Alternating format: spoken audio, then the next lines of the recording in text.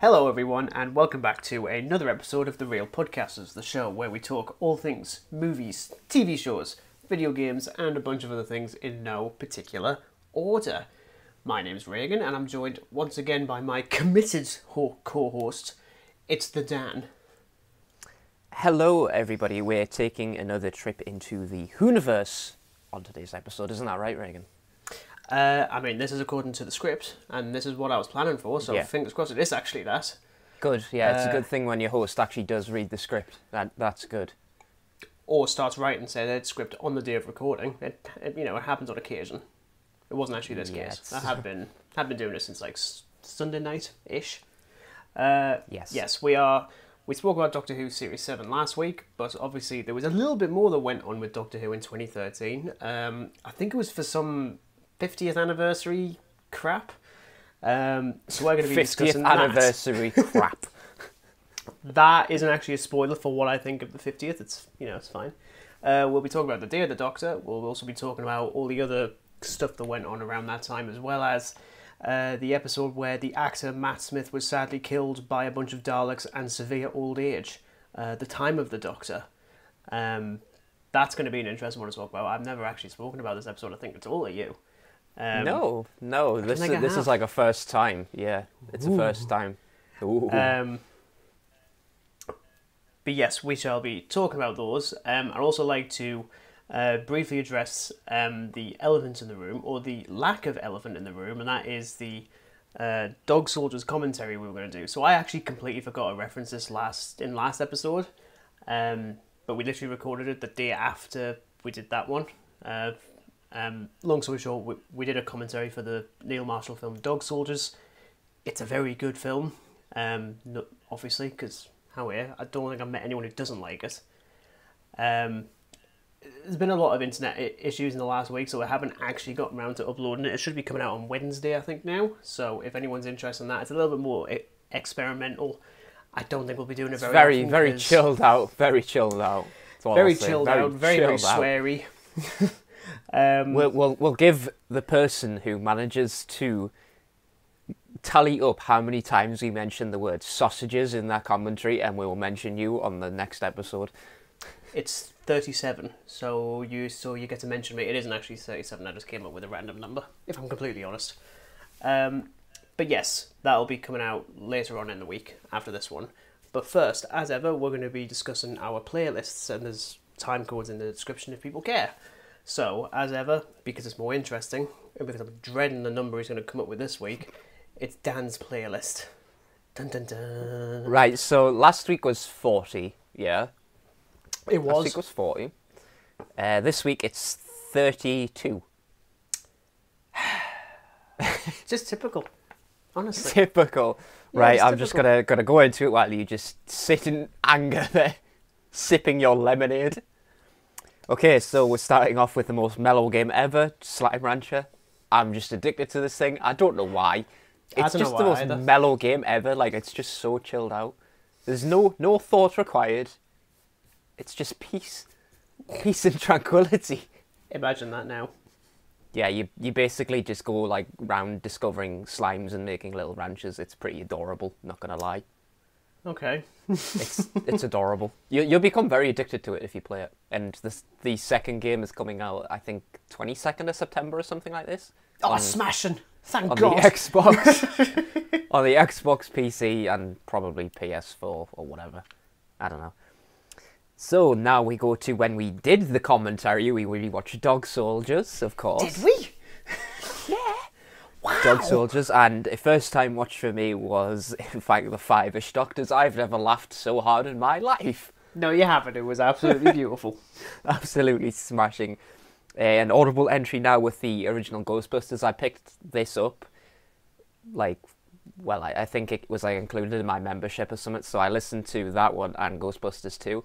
Not really much difference, but the second one feels so much shorter compared to the film. I think the film, it really drags out, but the novel version of it is really condensed down. Right. It's really short, and it ends really abruptly as well. Yeah. Okay, then. I was never big on Ghostbusters 2 anyway, so I mean, that Yeah, something better than, I guess.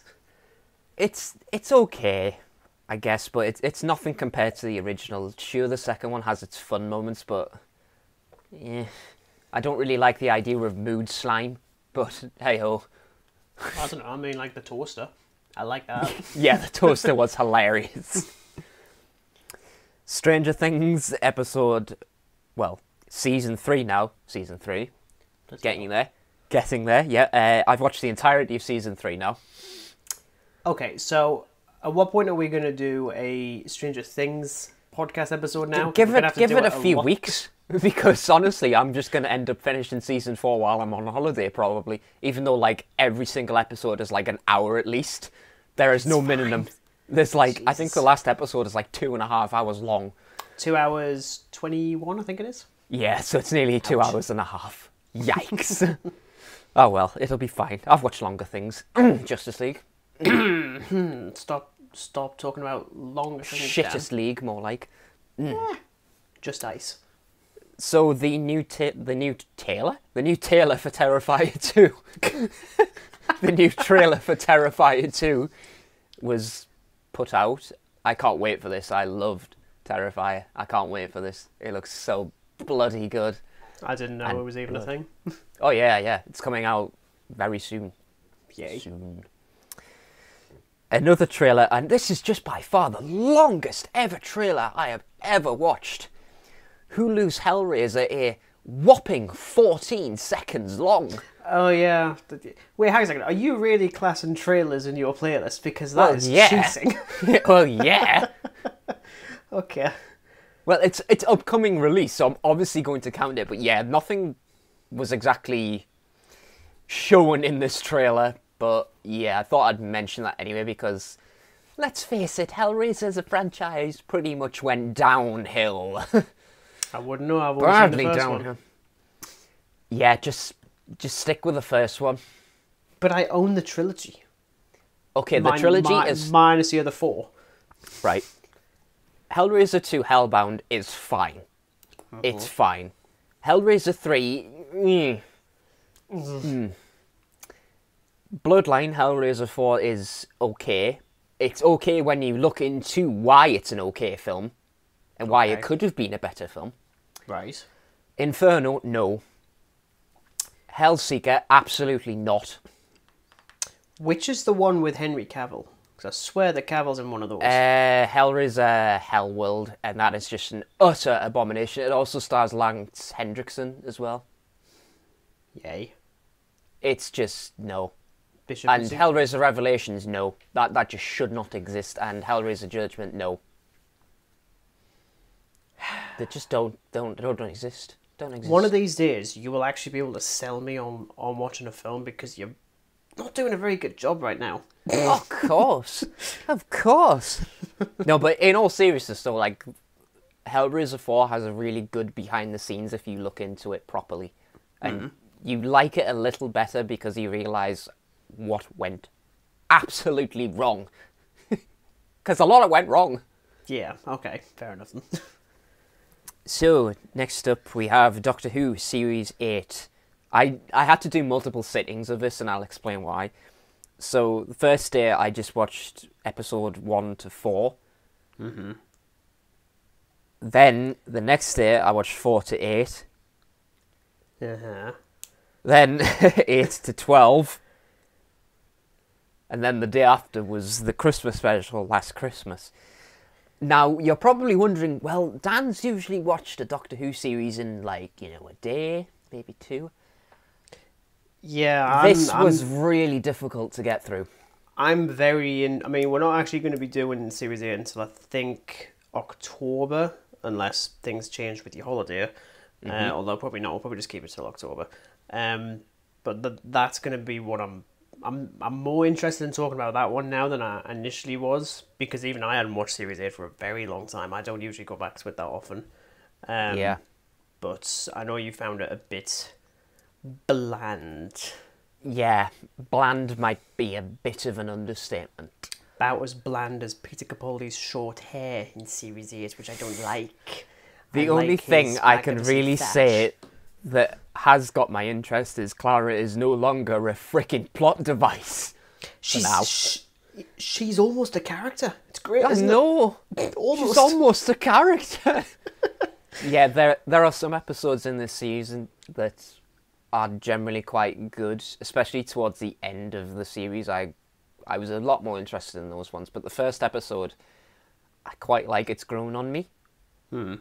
Especially towards the end as well, for that very heartfelt moment.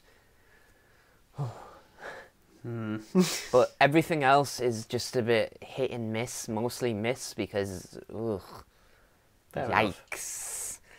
And the Christmas special, of course, starring Nick Frost as Santa Claus, something I never thought I'd see in my whole life. Turns out I've never watched this Christmas special, ever. Well, because I feel like we're at the point now where you haven't kept up with it now, have you? You know, the funny thing is, I've actually seen a few from Series 8, but they're very, like, hickledy-pickledy. It turns out that I definitely saw the first one. I've also seen the two with Missy, / Mistress, / Lady Doctor, Master Thing. Thing? The Thing. Oh, no. Well.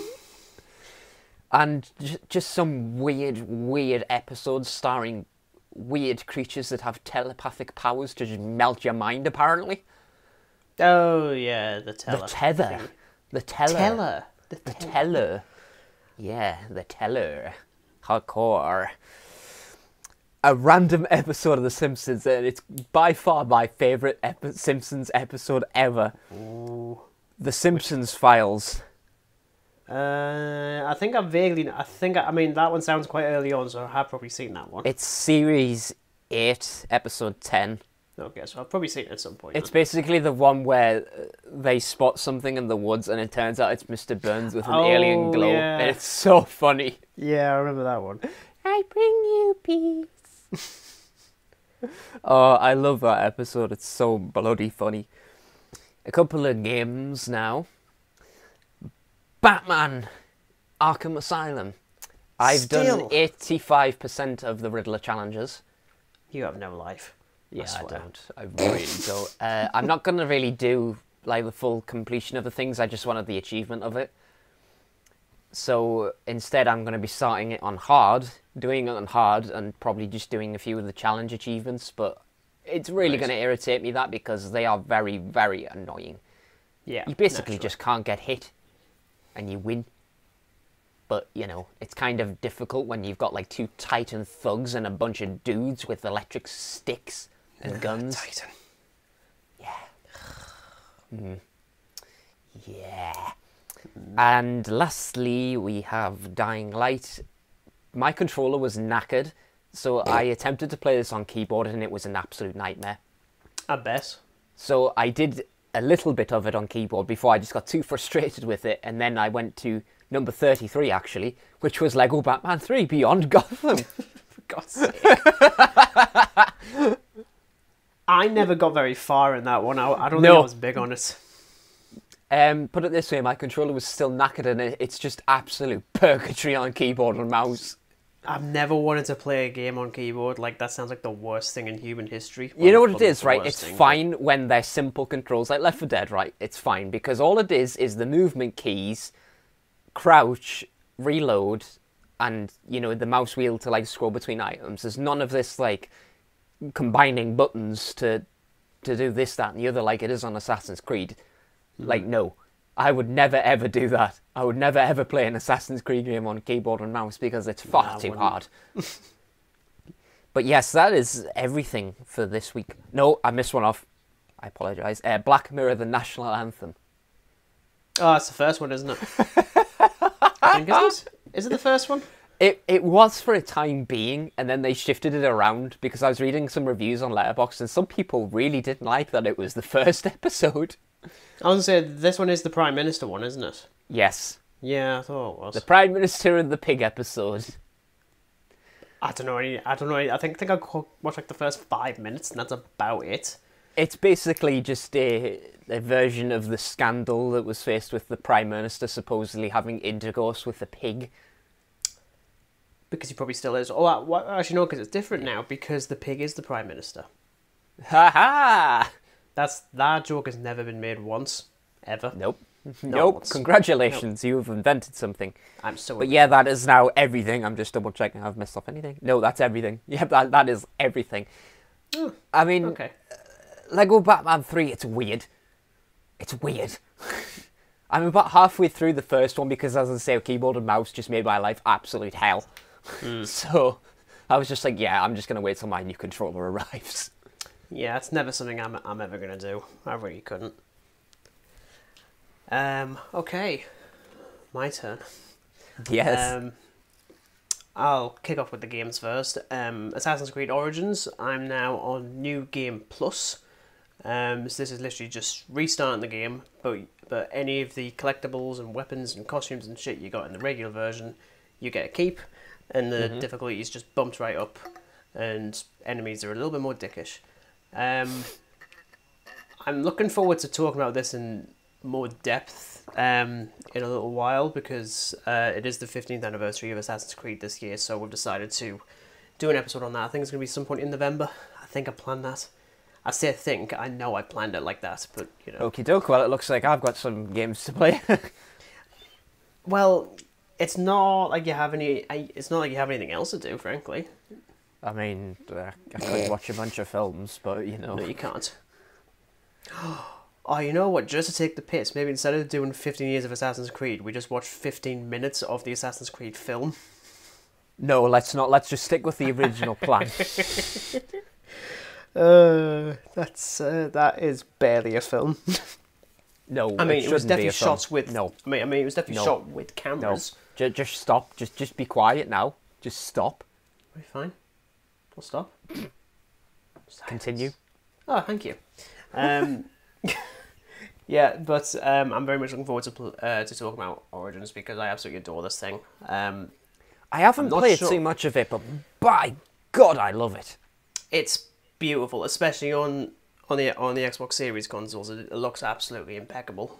Yeah, I literally just finished like the first mission, and just from the moment you could just ride around on a camel and in control of a camel, I was like, "You've got me. You have me now. You've got me hooked." Yeah, one of the mounts you can have, I swear is like an alien camel. I just started calling it the Spammel, and it's fucking terrified of everything. Spammel. I swear to God, I get off and it just fucks off. See, yes, yeah. I might prefer Odyssey. I don't know. I tell you what, I don't prefer Assassin's Creed Valhalla, which I've started playing again.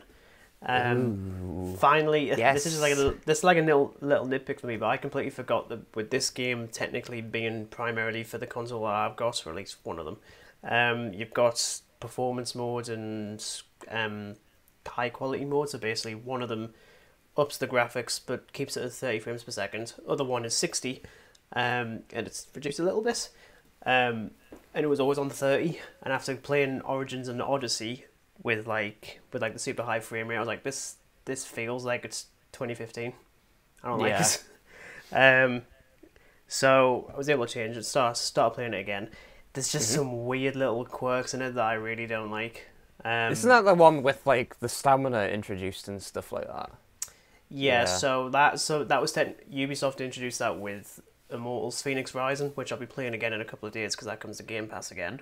So I can actually play it again, because I technically own the game, but it's a disc, which I can't play anymore because I don't have a disc drive. Yes, because you have the disc. You have the disc driveless console. Well, because it's the only one that's available that isn't for 650 million babies. And the one that doesn't look like a mini fridge too. Quid. Yeah, that. But yeah, that one's been interesting to play again, but it's just some weird little quirks. Continuing on with a bunch of episodes of Horrible Histories, still on Series 4, not nearly as many as I have in previous episodes, just been doing other things, really. I also watched the 5-ish Doctors reboot. Weirdly enough, I'm pretty certain there was someone on my couch watching it and crying with laughter. I think it was you. I'm pretty certain it was you. Could be. Or was it Michael Myers? I think I would have preferred to be on the couch with a serial killer, if I'm honest. I think you wouldn't, to be honest. Yeah, this is like the third or fourth watch of this year. It's hilarious. It was absolutely hilarious. It's not going to be the last, quite frankly. And I also watched Dog Soldiers. again, that's just weird. What a coincidence, frankly. So you'll get to hear our fairly techie, lengthy thoughts on the film on Wednesday, technically, when you get to listen to us watch the film and talk about it. As I say, that's very experimental, whether or not we do that again. Petrol permitting, frankly, because petrol's feckin' expensive now. I wonder why. Next up was a first-time watch of Bill. This is the comedy film made by the team who did Horrible Histories, largely the same cast. Monty Python-esque in the sense that they're all playing multiple characters. Okay. Is it Monty Python I'm thinking of, or is it Blackadder? I forget which one. It's one of those. Or it's probably closer to like The League of Gentlemen, which I also really like. So this is like a comedy version of William Shakespeare, or as he's called, Bill, who goes off to London to become a playwright, and hilarity ensues. Decidedly less full of sketches as I thought it was going to be. Like, I honestly figured it was going to be like the Horrible Histories movie, which is just an 86-minute sketch, which doesn't work. Like, it's not very funny at all. But this one was pretty funny. I definitely had a laugh with that one. Okay. First episode of The Sandman on Netflix. Ooh, let me know what your thoughts are, because I'm very keen on watching. Let's just say this. I haven't watched the other 10 episodes, but because they vary. I did actually quite like this one. This one was quite interesting, especially for someone who knows bugger all about the source material. I mean, all I know is that apparently it was similar to Watchmen in that it's almost impossible to adapt, and there's been attempts in the past. This one was quite interesting. I'm not going to say too much, only because there's still bits I'm still a little bit confused with. Visually, it's absolutely stunning. Looks absolutely fantastic. Decidedly more swearing in it than I thought it was going to be. like certain ones I wasn't expecting. Yeah, I've heard it's very sweary. that's what one of the words was. It's very sweary. Yeah, very, very sweary. Not that that's really an issue. I mean, I've watched 5 Transformers films, and all those have some of the worst kind of swearing you've ever seen in a rated 12. It just has to have like explicit plus on it. Yeah, you should do. But yeah, it was pretty good actually. Initially, I was going to try and watch a few more, but as I say, it's the kind of one I'd like to pace myself a little bit. I think you've got it with The Sandman, like, because I've heard like binging it is probably you're gonna lose interest to it. Is what people have been saying. It's pretty heavy, and that's even on the first episode. Yeah. I've also watched a bit of Doctor Who Series 8. Not a lot, because similar to Series 7, I wanted to pick and choose. So I watched episode 4. Listen. Stephen Moffat's smallest episode in years, quite frankly. And then I've skipped right past Time Heist and The Caretaker to Kill the Moon. That one, I don't know. I've never seen an episode be so polarizing since Series 12's The Timeless Children, which you'll figure out in a few months when I subject you to that fecal matter. One day I'm not going to reference that, but however. I've also now seen the first 2 episodes of She-Hulk. I've now watched them. I'm yet to watch the second one because I've only watched the first one and I didn't really fancy watching the second one just yet because I'd rather just watch Stranger Things, being honest. I mean, the CGI occasionally is pretty fantastic. I'll give them that. Occasionally pretty fantastic. Otherwise, Do you know what it is? Somebody made like a really good opinion on it. Like, we go from all this, like the Incredible Hulk film, right? Like, with Abomination and stuff like this. Like, reading behind the scenes, it took, like, 37 cameras or something and a load of motion capture. Something like that. Yeah. And he's like, not every single Marvel character needs to be funny. And I just thought that was so spot on. Yeah, it's just like, I mean that's something that's been an issue with the MCU for a while. It's just adding humour when it wasn't needed. Like, Thor Love and Thunder, I think was the worst offender. Like, it was too funny for its own right. Like, I couldn't take it seriously. It was way too funny for its own good, really. Yeah. Yeah, it's...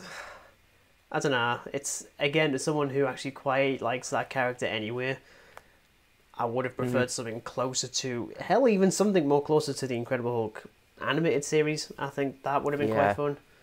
But, yeah, I mean, what are your thoughts on it? Like, obviously, with it just being 2 episodes in, we can't really say too much. But what are your kind of general thoughts on it? Because I think it's all right so far. Fourth wall breaks are pointless. Like, I don't get it, frankly. I also really dislike the fact that, like, everyone absolutely adores Jennifer, like, from the outset. Like, she's just so goddamn perfect. I'm like, oh, here we go again.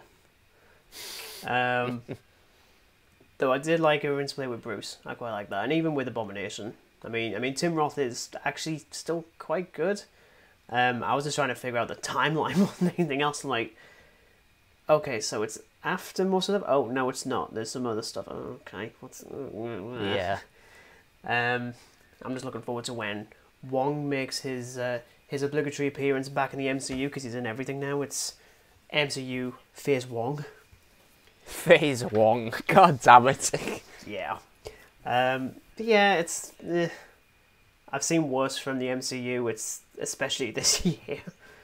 But, you know, we've got 7 more episodes, so here we go. Next up was Samaritan. This is the new Amazon Prime dark superhero thing, starring Sly Stallone, a.k.a. Rocky. Ah, yes, I saw this advertised on my Fire Stick today. Critics seem to really hate it. Like, of course they do. They just seem to hate anything with Sylvester Stallone in it.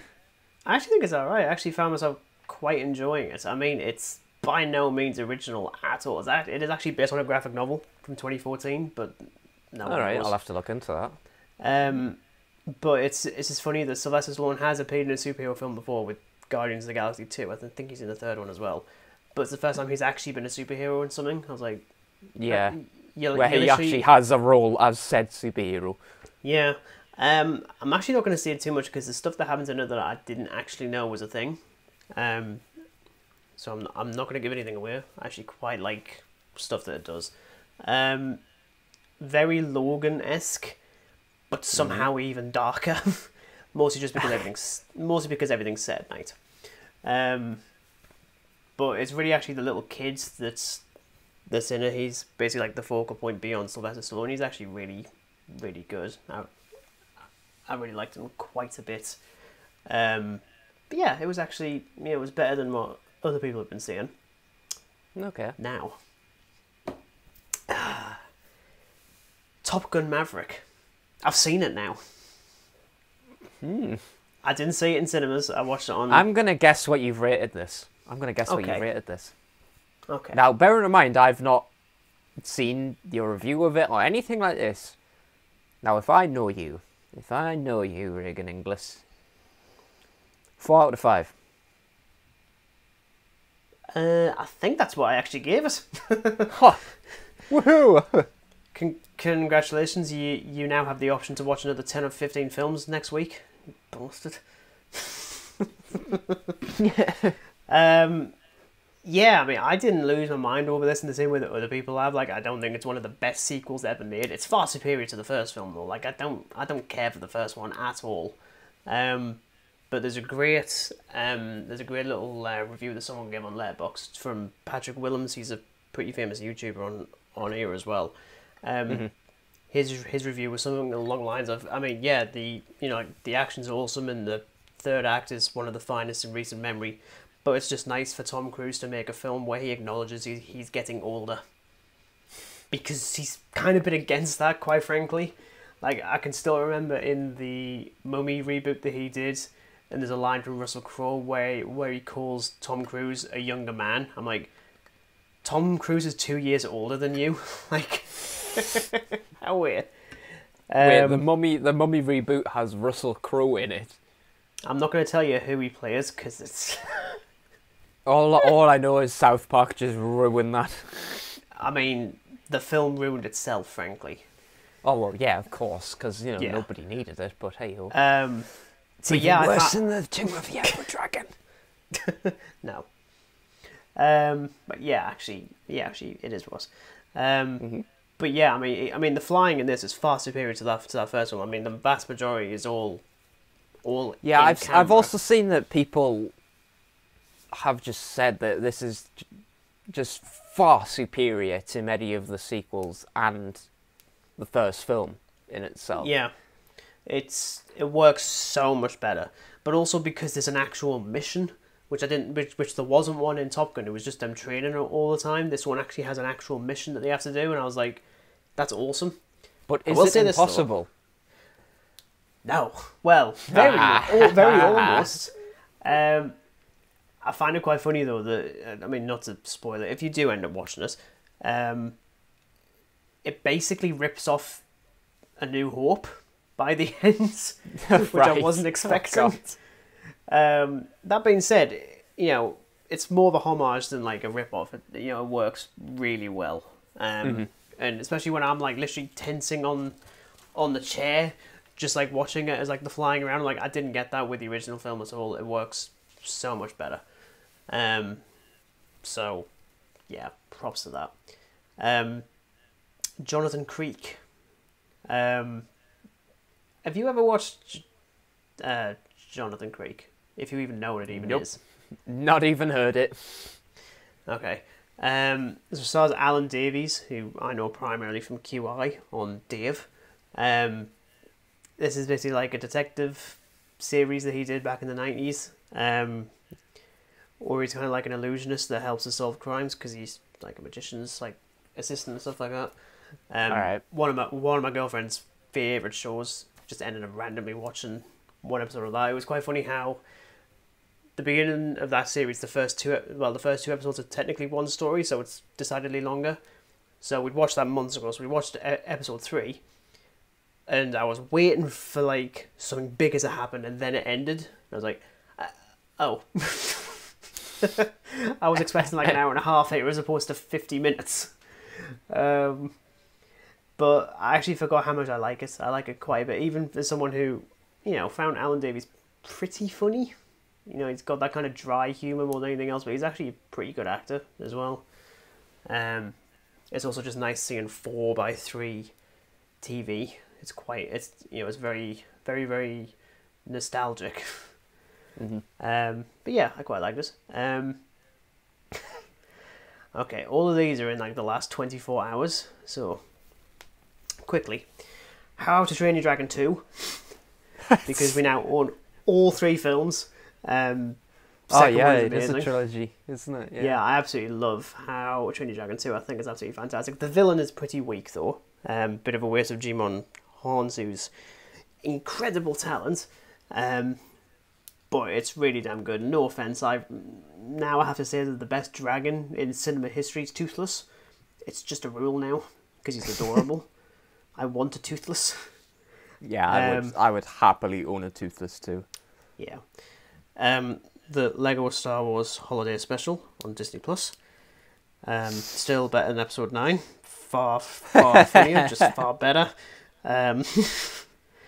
More interesting, just everything really. Yeah, even if by the end you realise, oh, the entire thing is Rey just learning to be a Jedi Master by stealing information by previous Jedi Masters. It's like, excellent. The Jedi descending espionage. Yeah. Although it's nice seeing three generations of Obi-Wan Kenobi saying hello there together. It was pretty funny. I laughed at it a little bit too hard. There's even a Mandalorian cameo, and it's cute. It's quite cute. An Adventure in Space and Time, which I don't know if you ever watched. We'll talk about that very, very soon. The original pilot of An Unearthly Child from 1963. This is available on BritBox. Number of changes. For one, in this one, Susan Foreman doesn't sound like a teenager, when she should, because she's 15, I think, to say in this. Yeah, yeah. The Doctor's costume is also a little bit different. He's also decidedly angrier, a little bit ruder. It doesn't seem very warm at all. They also reference Susan being from the 49th century, which I'm like, that's a bit too specific, quite frankly. I don't like that. That's very specific, let Yeah. alone too specific. There's also the issue with the TARDIS doors. When they're in the console room, the doors keep on opening. And you Right. can see people shuffling in the background trying to close it. As in literally behind the round things. Which I thought was pretty funny, to be honest. Yeah, it's... you can see why they reshot virtually all of us. And you gotta love how clearly the set wasn't finished because one of the walls of the TARDIS is just cloth with the round things sort of crudely drawn on. Like, British 1960s sci-fi TV yep. at its fucking finest. Oh, yep. Especially the cardboard cutout Daleks. Oh, Luckily, there's none of those to be found. Although there is a cardboard cutout of Susan Foreman. Oh no, wait, no, that is actually just the actress. She just isn't very good in this one. Ouch. oof. Yeah. Oof. And finally, Doctor Who Series 8 finished off with Mummy on the Orient Express. We'll talk about that in a month. Yes, that is it for me this week. As I say, I've watched a few things. Like one or two things. What, just a couple? Yeah, a couple. But now we are still going to be talking about Doctor Who with the 50th anniversary specials, we'll just call it, because there's a few things to talk about. So, as I say, we've obviously got the 50th anniversary special itself, the Day of the Doctor. We've got the Time of the Doctor, which is the Christmas special, and there's a bunch of other things that we'll talk about. I figured we'll address some of the origins of the Day of the Doctor before we actually delve into the episode itself, because it's quite interesting. I didn't reference this in the Name of the Doctor one when we talked about Series 7 last week. The original script wasn't finished for that. In fact, it ended at the point when the Doctor goes into his own time stream, and there's just a little comment from Stephen Moffat saying, we'll figure this out before we film the 50th. Because in reality, nobody was under contract to appear in the 50th. The only person that was actually under contract was Jenna. God. That's it. So, which is a fantastic actress, but need a bit more than that, I'm afraid, Stephen. Yeah. So one of the little ideas he had was Clara's stuck in the Doctor's time stream, and after he's gone in, he's wiped from existence completely. And Clara's trying to remember him. So she's watching other versions of the Doctor played by a slew of very famous people. He doesn't say who, because, Brad Pitt as the Sixth Doctor. I'd like that. But yeah, so I mean, she's watching these versions of the Doctor, and she's like, "That's actually real. That isn't. That isn't. Blah blah blah." Obviously, that was never going to go at all. People would hate it, and rightfully so. It sounds terrible. Of course, the other elephant in the room is one Christopher of Eccleston. So, obviously people immediately assumed, okay, it's going to be the 50th, we're going to have 11, we're going to have 10, and we're going to have 9. And that's actually how it was going to go for the majority of the scripts until Stephen finally got in touch with Eccleston and they actually met twice to read the script. And Eccleston said, no, obviously, he's not in it. No. Plot twist, he actually said yes, but he forgot the filming dates. No. So he's been more open about this more recently, about how it didn't really... He felt that script didn't do justice to the Ninth Doctor, and he felt that the script was better without the Ninth Doctor in it. So at that point, we get the creation of the War Doctor, played by the most famous actor on the planet, John Mr. Hurt. John Hurt. Designed specifically in terms of like casting John Hurt as someone who could have potentially appeared as the Doctor in that time period when the show was cancelled, which I actually think was a good move. I actually could have seen like a younger John Hurt as the Doctor. I think that would have been quite good, to be honest. Oh yeah, it would have been great. Would have been good. Yeah, but the actual episode itself, the Day of the Doctor, I think general thoughts first before we delve into a couple of the nitty gritty things. How are you on this 9 years on? I mean, with a quite recent rewatch from Series 7, I think it's safe to say that I think upon revisiting it, I've liked it a lot more over the years. Oh, okay. At first, I was just like, 50th anniversary, no biggie. But over the years, I've just thought, okay, yeah, this has become like one of my favourites now. I mean, it's so good, and I mean, the Name of the Doctor, Day of the Doctor, Night of the Doctor, they're all really good in the way they interconnect with each other, but I think John Hurt as the War Doctor is just absolutely terrific. Oof. Yeah, it's weird how I didn't become a Whovian until 2010, so even by the time that this came out, I was like stalked to high heaven. I didn't actually see it in cinemas, which I was actually able to. I did have the option to go and see it in cinemas, because it was playing not too far from where I lived, and I thought, I could just watch it for free on the telly. So, you know, it was actually me, my sister, and my stepbrother all just like sat in the bedroom watching it. And there's never really been a moment since then, naturally, maybe until the 60th, but probably not, because 50, 60, you know. There's still a lot that works in this episode. I don't love it nearly as much as I used to, but that's mostly down to what comes after that this tries to set up, and then it's a bit pointless in places. I'm sorry. It's a bit of a funny one at times, I think. It's a bit of a funny one. It's nice to see aspects of the Time War, finally. I figured they were going to do that for the 50th, because it's a big enough event. No, it's not like we've had, like, you know, nearly 50-odd years of them mentioning Time War and then nothing at all. And it's like, oh, all of a sudden. Yeah. Obviously seeing Gallifrey again. We've got our first big budget multi-Doctor episode, so naturally it works pretty well. Yeah. And for the most part, I think the ending kind of works. I do want to address John Hurt as the War Doctor, though. So, he's obviously introduced at the very end of The Name of the Doctor as the one who broke the promise. He's clearly done something absolutely horrifying and terrible and all that crap that we don't actually see.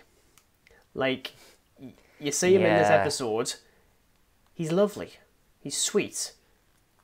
And doesn't really do his name justice, does it? It's like War Doctor, but like he's nice and sweet. Yeah, it's like he's too warm, quite frankly. And I know that like some of this is fleshed out in the more expanded media. That doesn't count for me personally, only because it's not in this story. Yeah. And it just, I'm not big on this. I mean, I love John Hurt. I think like the performance is absolutely spot on. I do really like the outfit as well. I do really like that. Yeah, the outfit's really good. The exterior of the TARDIS is pretty badass. I kind of hate the interior. It looks very, very last minute. Just like, oh, we'll put the Tennant in one. Oh no, we'll just make it all classic. Yeah, we'll just put the round things in the background. And you're just all like, what the hell have you done? What have you done, Steve? Like the old Master episodes where like the TARDIS is just literally black circles. Yeah, it's just like, oh, it looks evil. Clever. Yeah, clever. Oh, honestly. Yeah, I'm not big on it, frankly. As I say, I do really like the performance, but the characterization is just really off for someone who's supposed to, in a way, he could have been the main villain. I think that would have actually been quite fun. I would have liked to have seen the hero and the villain be the Doctor in both instances. I think that would have been quite good. Obviously, as I say, we get to see more of the Time War. It's just a bit annoying that it's just like a big like military kind of thing, especially when you hear at the end of time when he's talking about like the Nightmare Child and all the stuff that goes on. I'm thinking something a little bit more cosmic, but then I realized, oh yeah, it's the BBC in 2013. It doesn't really have a budget, so we can't really do that. Bugger. I think the only other time they mention the Nightmare Child is like some Tennant episode. I think it's like the Davros one. Oh, it's yeah. like obviously Tennant mentions that like the last time he saw Davros was in the Jaws of the Nightmare Child or something like that.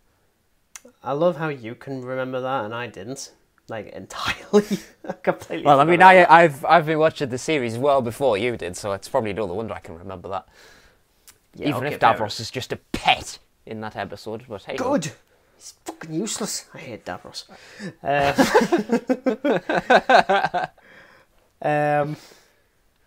But we do, obviously, as we say, we have the return of the 10th Doctor, played by one Davith Tennant.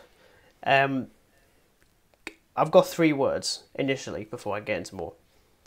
God, that hair. I hate his hair.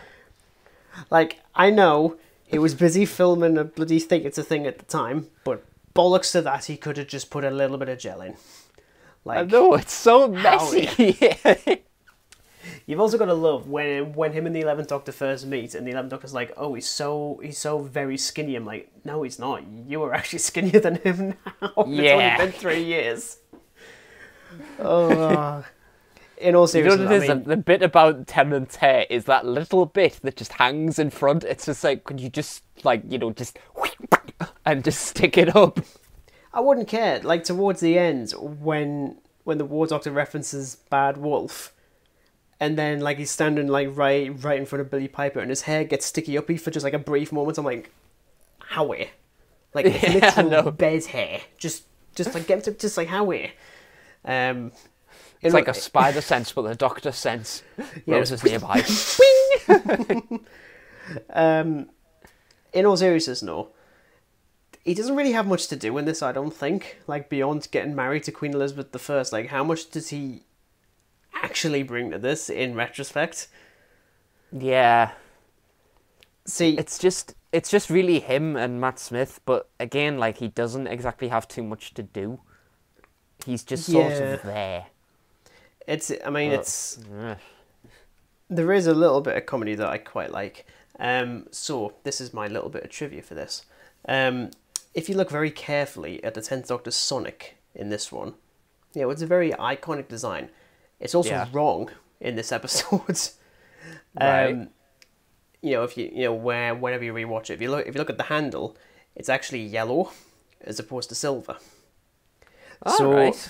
So behind the scenes, there was this is down to the prop makers screwing up, and all of them should be sacked and all that sort of stuff, and caned and stoned in the street. Caned, stoned, and fired. But yeah, they got the handle wrong, so there wasn't enough time to change it before filming, so they put it out. What makes it even funnier, though, is that the company Character Options that does all the toys and stuff, Yeah. they saw that and thought, we could re-release the 10th Doctor Sonic with the yellow handle and make it out as if it's a new thing. So they did. No. And even that was wrong as well, because the button's in the wrong place. So what you actually get is an inaccurate toy of an inaccurate prop. Double the inaccuracy, double the price. You couldn't get any more British if you even tried. Like, honest No, to you God. really couldn't. Jesus Christ. Yeah. Wrong prop, let's make a wronger toy. Yeah. Speaking of a slightly altered prop that is somehow played by the same actress, Rose is back-ish. I call her a prop. That's actually me being like really, really rude. She's not too bad. Yeah. So obviously with the announcement that David Tennant was coming back alongside Billy Piper, people were immediately like, "Oh my God, it's the 10th Doctor and Rose." No, it's not, because we don't need to see that again. No, we've had plenty of that. No. So props to Stephen Moffat for actually coming up with a genius move of having the moments be a projection of Bad Wolf as opposed to Rose side. Which, granted, the whole Bad Wolf thing is completely pointless. Like, it doesn't do anything, like beyond like the weird little eye thing at one point. Otherwise, it could have just been Rose, frankly. Yeah. I do actually really like her in this though. Like, I mean, I really like her interplay with the War Doctor. That's actually really, really cool. And how basically all of this episode hinges on her. Definitely, yeah. I was gonna say it's very hinged on just Rose when you think about it, but I think that's probably why I've grown a bit more attached to that episode. It's just like the whole thing with Rose and the War Doctor. I really like it, surprisingly. Yeah, and especially someone who's not really been big on Raws ever, frankly. Yeah. I think it's a good usage, to be honest. We also get a very unusual choice of monster to go with the 50th. The Zygons make their second appearance in Doctor Who history. I think it was a pretty I bold thing, really. I love this. I thought I mean the design is amazing. Oh yeah, it's don't get me wrong, the design and stuff like this was awesome as hell, and considering we really haven't had enough of Zygons, like, I mean, what was this? This was like the second appearance of them in like God knows how many years.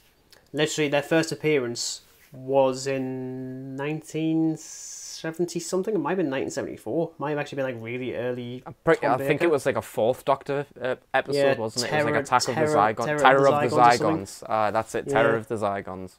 Oh yeah, because it's Sarah Jane and Harry Sullivan, I think, in that one. Yeah. I mean, yeah, the design is pretty much just identical to the original. It's just modernised a little bit, which I really like. I also like how their story actually ties into the rest of the episode. Anyway, it's not just like an offshoot thing. It all connects together, which is really nice. The Time Lord art I find is kind of hilarious. Like bigger on the inside artwork, I think is pretty funny. I mean, it feeds into, at the time, because this was shot in 3D as well and was released in 3D in cinemas, so you think, that's actually quite clever to actually incorporate that into the episode and not just make it cheap. Even the effect in 2D still works pretty well, I think. But gratefully, we do have payoff to the Zygon story in the future, which you'll get to look forward to. No spoilers. You're nearly there. But the one I do want to talk about actually is the ending. I've still never been sure on this one, to be honest. So, this still has like one of the most controversial decisions in Doctor Who history to just reverse the ending of the Time War. So, yeah. I don't mind this in practice. Like, it's nice that there's like a bit of weight that's lifted, but it does rob any character developments of 9 and 10 completely out of the window. It's like, oh, you're feeling sad about it. You're gonna fucking save them in a couple of years. Like, feeling sad, we'll just reverse that. Yeah, that's like the Stephen Moffat way.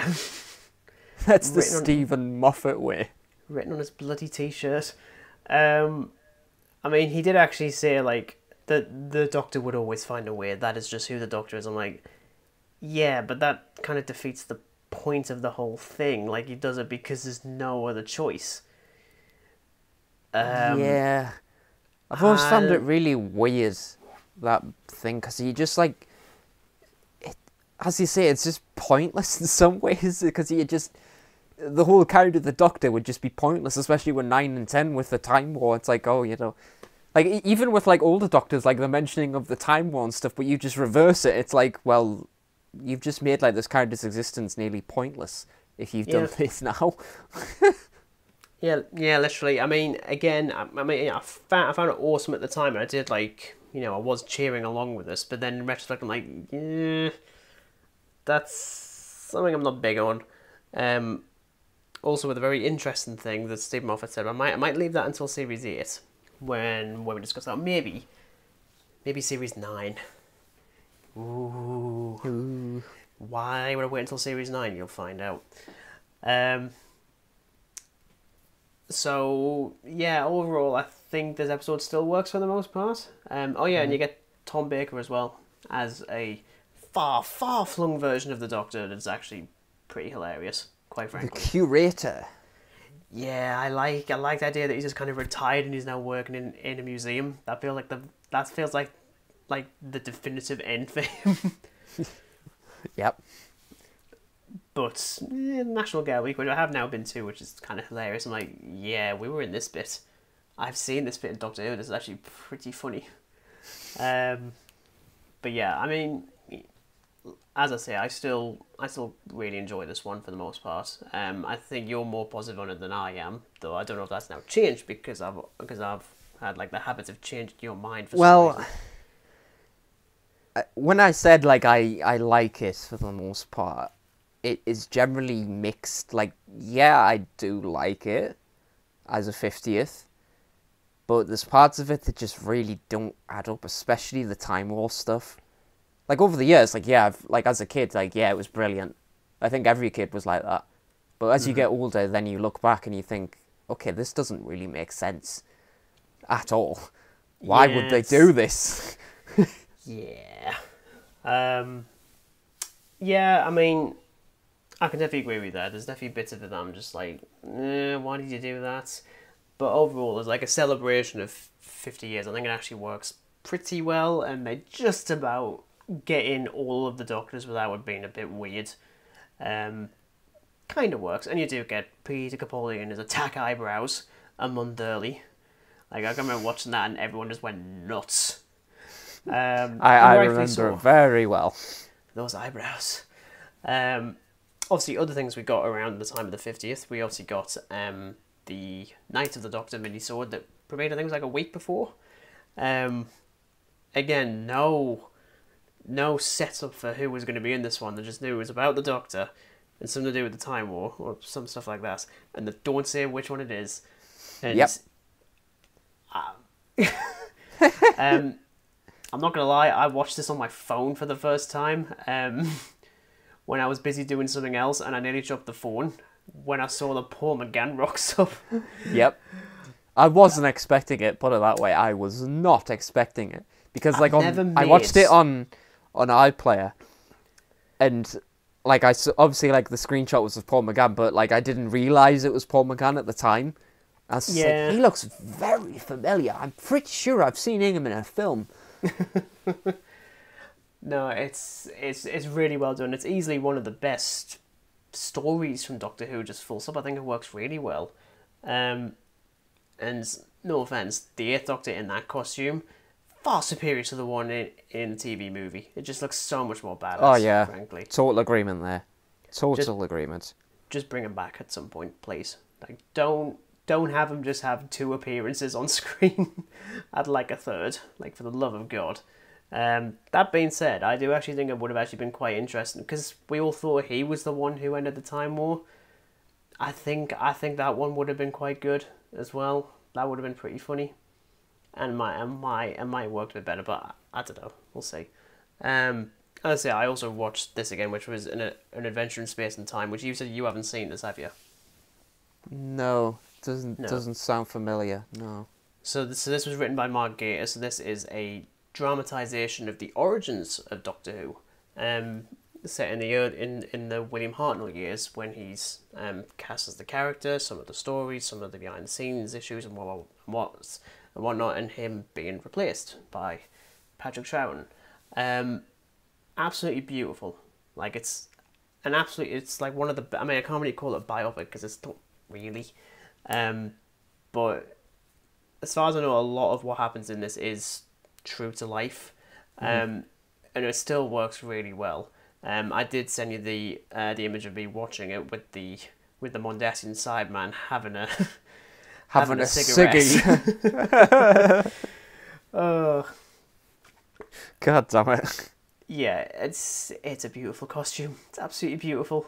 I don't even care. Like, that is a really cool Cyberman costume. Yeah. I don't care what people say. Definitely better than bloody Series 8 Cyberman. Iron Man. Iron Cyber. Cyber Iron. Cybersman. Cybersman. But yeah, you also have David Bradley as William Hartnell, and he's brilliant. Like, he's just perfect. My God. You also have Brian Cox as Sidney Newman, who's the guy who actually came up with some of the ideas for the science fiction serial that would become known as Doctor who specifically said, "I don't want any bug-eyed monsters. None of that." Oh, well, then you get the Daleks, and there's a great moment where, like, he's reading the script for the Daleks, and he's like reading it out loud as they're like building the props for it. It's really good, to be honest. I really like it. I'll definitely give it a watch. Yeah, it's in my watch list for definite, but I'm just kind of waiting to get through a bit more Doctor Who, a bit more classic Doctor Who. Ugh, You didn't God. have to, man. Well, now I'm compelled to, because I'm on like series 2 of the William Hartnell stuff, so I just want to finish it. Yeah, you're going to be here for a couple of years, mate. Oh God, a couple of years, Jesus, an eternity. Some Yeah. of the length of these episodes, by God. As we mentioned before, you do get the 5-ish Doctors reboot, which plays on the fact that we didn't get any classic Doctors in the 50th, so they turn it into a comedy, and it's absolutely hilarious. In fact, I'd honestly say it's probably one of the best things to come out with the 50th, quite frankly. Oh yeah. Which I can't believe I'm saying that.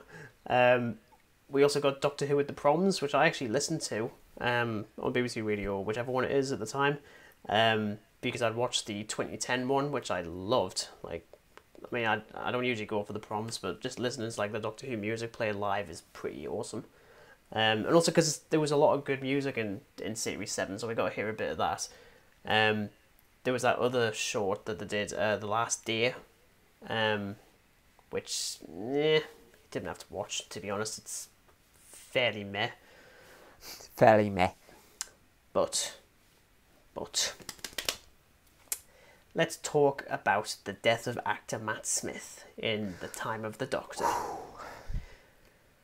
Oh boy. This one's quite special for me because, as I say, I didn't become a Whovian until 2010, so this is the first regeneration story that I've had to watch live, like, as is, on the day. On Christmas Day as well. Like, I think I hadn't really done that very often, so I literally just sort of, like, slipped away for an hour and I came back in tears. Like, properly bad tears. Yeah. Okay, we'll start with Dan's thoughts. Right. Put it this way, Reagan. This episode almost topped the supposed death of Rose Tyler from Series 2. Oh, really? Yeah, I was in absolute bits on rewatch. Okay. Like, it is such a heart-melting episode, and I hate them for breaking my heart. Like, it's so bloody emotional. Like, by God. I love everything about it. And I didn't actually watch it because at the time, like, I was very mixed on Doctor Who. Right. It wasn't because of Matt Smith or anything like that. Like, I just noticed a decline in episode quality over the years, so I was a bit like... So, upon rewatching it, I mean, it's been years since I've watched this. Damn. The emotions. Yeah, God, I'd be the terrible Cyberman. Every emotion possible. Yeah, general, I think it's good. I don't think it's great. I think it's doing about 5 billion things in an hour. That's a bit difficult. Do you know what it is? It's honestly just like the Lone Time Lord. Oh yeah, it's definitely It's basically not long the enough at Doctor all. just facing off against every enemy possible. Well, to be honest, I mean, it makes sense because now they actually reference the whole regeneration thing, which for people who don't know, this was first brought up, and I think it was in The Deadly Assassin, I think, in 1970s or 1980s or something, where it's suggested that the Time Lords have 12 regenerations, so 13 lives, was never referenced again. And now we're getting into the 50th, we're like, oh, so is Doctor Who going to end in like 5 years? Which even I thought at the time, was like, oh, you're going to have to. But then also, 10th Doctor's regenerated twice, and you've introduced the War Doctor. So people should have clicked on pretty much immediately that, oh, okay, we're actually dealing with technically the final incarnation of the Doctor. Although, given some other things that happened a little later on, that's not actually the case. God! Ugh, talk about retconning or shitconning. Shitconning. So, I think it makes sense that, you know, at the end of his life, yeah, he's going to face absolutely everything. But I also really like the fact that he just dies of old age. That's... I know, the irony. Yeah. I was like, Matt Smith finally looks the age of the Doctor when he's like just over 2,000 years old. Even that makeup actually still kind of works. I mean, it's a damn sight better than the There's David Tennant one definitely in Series some 3. parts where, like, well, yeah, I was gonna say with Series 3, like, it depends on it. Like, because there's shots where it looks fine, and then there's others where it looks a bit weird. This was the case with this one as well. Like, there are some shots with it that look fine, and then there's some that, like, you look as if you just had, like, plasticine slopped onto your face. Yeah, it's... I mean... I'm also, like, I mean... This is just me getting nitpicky. I don't like the costume that he wears, like, for the majority of the episode, because he just wears the one from the Snowman, and I'm like, oh, could you not have just worn the other one, please? I prefer if it went back to, like, the cool costume, but, yeah. Yeah. That being said, I do like the fact that Stephen Moffat set up the perfect way to bring back the 11th Doctor, even when Matt Smith is in his 90s, because the 11th Doctor's on Trenzalore for 900 years. Pretty much perfect, frankly. Speaking of Trenzalore, that entire thing got wrapped up within 2 episodes, and people thought it was going to be in years. Like, I remember watching the Next Time trailer after Day of the Doctor, and he's just like, this planet, what's it called? Trenzalore. And I was like, oh, okay. It's been 5 months, but that's alright then. It's fine. Never mind. Never mind now. All sorted. I mean, we probably should have clicked on with the fact that in Name of the Doctor, like, the console room that he's in with the time stream is just the 11th Doctor one. And you can even actually see on the CGI model of the giant one, the same crack in the window as well, which I don't know if that's still in these ones. That being said, I'm also questioning as to how much of that episode actually exists now, considering that the Doctor survives this one, TARDIS and all. But as I say, it's doing way too much in an hour. Like, it's trying to wrap up way too many things. It really, really does. And it's a shame. Mm-hmm. Because it could... If it just wasn't trying to do, like, a gazillion things in a single special, it would have been great. Yeah. But that's I think, what suffered a lot with Series 7 stuff, because, you know, we had a character who was a plot device. It still is. And pretty much still is. I mean, you gotta love how they try really hard to, like, try and develop Clara's family, and it just doesn't work. No, and it's pointless, because you're just adding more plot devices to an already existent plot device. Fun bit of trivia, though, the actress who plays her Gran has appeared in Doctor Who before, I think it was in the 70s or the 80s as well. But her stepmother, we'll just go with the wicked stepmother because she's just rude. Yes. She's actually the voice of the Atmos system in the Sontaran two-parter in Series 4. Is she? There you go. Yeah. Oh, wow. I'm like, wow, you're still trying to kill people. What the hell? On Christmas. The irony. Yeah.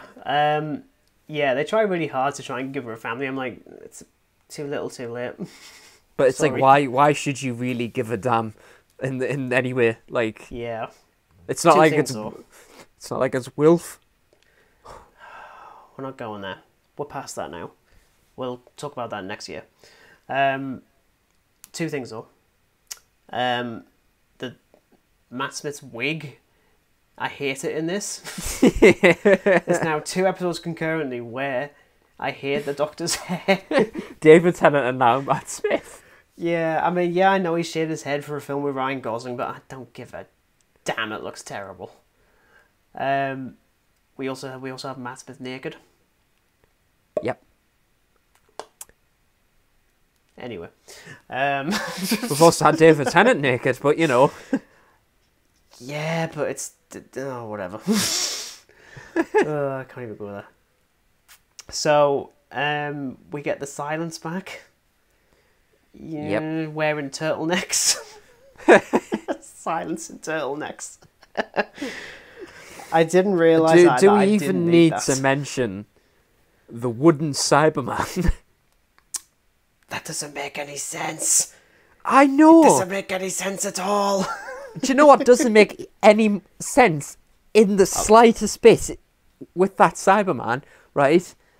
Number one, aren't they meant to be cybernetic? So, number two, he has a flamethrower in his arm. He is made of wood. He is a fire hazard to himself. Mm-hmm. Like, what the hell? I mean, No. look, it is. I mean, it does look pretty funny. I'll give him that, and I think that was the point. But at the same time, I don't think they're gonna sink down to that level of, like, well, we need to get through. We'll just make one of our own made out of wood. It's fine. We can do that. That makes sense. Look, it was fine with the stone Daleks and stuff like this. That was acceptable. Oh, the stone Dalek was pretty badass. That was cool. Wooden Cyberman, no. Yeah. Especially when irony is involved, that he has a flamethrower and he is just a fire hazard to himself. And ironically, that's what happens. Exactly. Also, I really hate the fact that the setup. I don't think we even referenced this in last week's one, with the fact that the Daleks just forget the Doctor's very existence, and that's just completely forgotten about. And this one's like, oh yeah, we got because all isn't the that information through from you. bloody Asylum of the Daleks? Because when he goes back to the Dalek Parliament, all the Daleks like, who are you? Yeah. Who are in you? a pretty awesome scene, I'll give him that. And it's just pointless again. Like, screw But you. again, why do Daleks have a parliament? It's weird. But I also have like moving a on. major. I also have a major continuity issue with this one. Again, because I'm a Whovian critic nitpicker. That's just kind of the thing you're probably going after the last few episodes.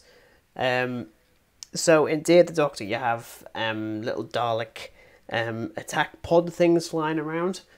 Never been seen before, so clearly just for the Time War. All of a sudden they're flying around in this one. Nah. Yeah. I mean, again, the least of my concerns. It's more or less like a last minute thing, that, like, isn't it? Yeah. Definitely.